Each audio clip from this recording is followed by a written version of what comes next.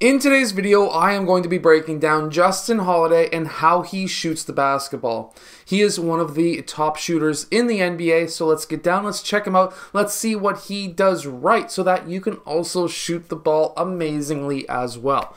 Let's get down, let's check him out. Okay, so in this first clip, he comes off of a DHO and he goes for that three-point shot. Obviously, he makes it, and what we are really wanting to look at here is, of course, his foot placement and how balanced he really is from this side angle. And what we can really see is that, yes, he is up on his toes. That is going to really engage his calves and Achilles, which is going to be essentially the springiness behind his jump. From there, what we can also see is that he kicks that right foot down. That stops his momentum in this direction and it redirects it up into his jump. When he brings that ball from his gather up into his set point, what we can really see is that he does not bend his elbow that much, if any at all. And that is very important. You want to have the least amount of movement in your shot to be able to be more consistent. In general, that is going to help you become a better shooter.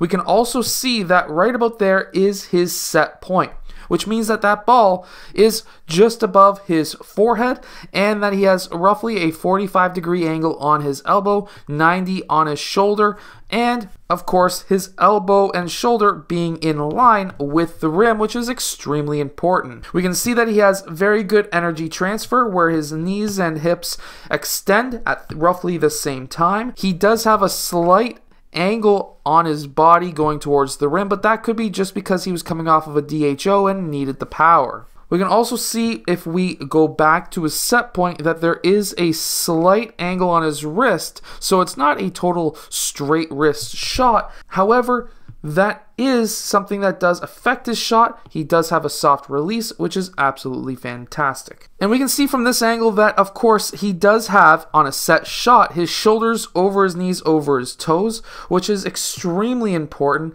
because that is going to allow him to get that balance into his shot. He also drifts forward on this shot as well, and sometimes, in most cases actually, usually when players drift forward, they will have a less accurate shot because, of course, now they have to judge that, yes, they jumped the same distance forward or not, in which case then they have to take or add power to their shot. And then from this angle, we can see that he does have that shoulder and elbow in line, but also at least half of that ball is over top of that upper arm or shoulder, which will create what I call the shooting triangle, which will allow him to have that perfectly straight shot. We can also see that he is slightly, ever so slightly tilted away from the basket, same as his hips, his knees, and even his feet.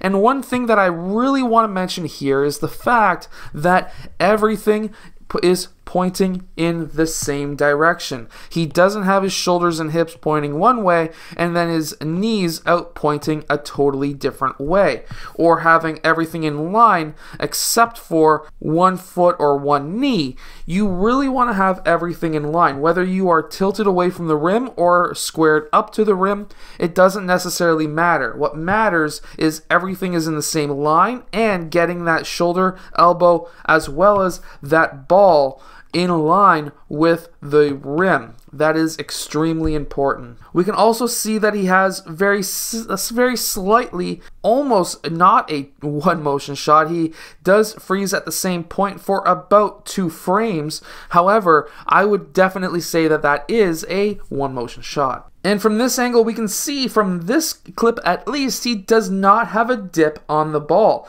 And a dip usually is like a backswing in golf, where you kind of dip the ball and then go back up. And some players will find that they are more accurate if they have a dip. However, he keeps it at his waist and then he lowers his entire body. When he starts to extend for his shot, that's when his knees, hips, and shoulders start lifting that ball up, and it's all in one motion. Knees and hips extend at the exact same time. He lifts off the ground.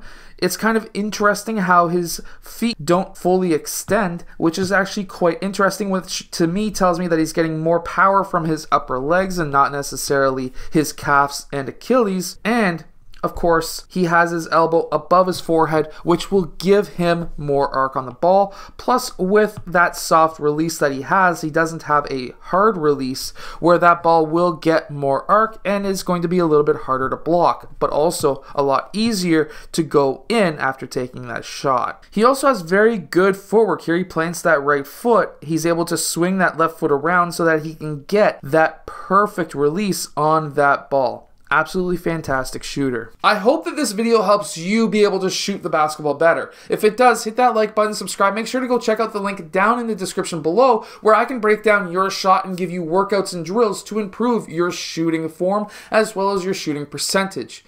I hope that you've enjoyed. Hit that like button, subscribe, and I'll see you guys again next time.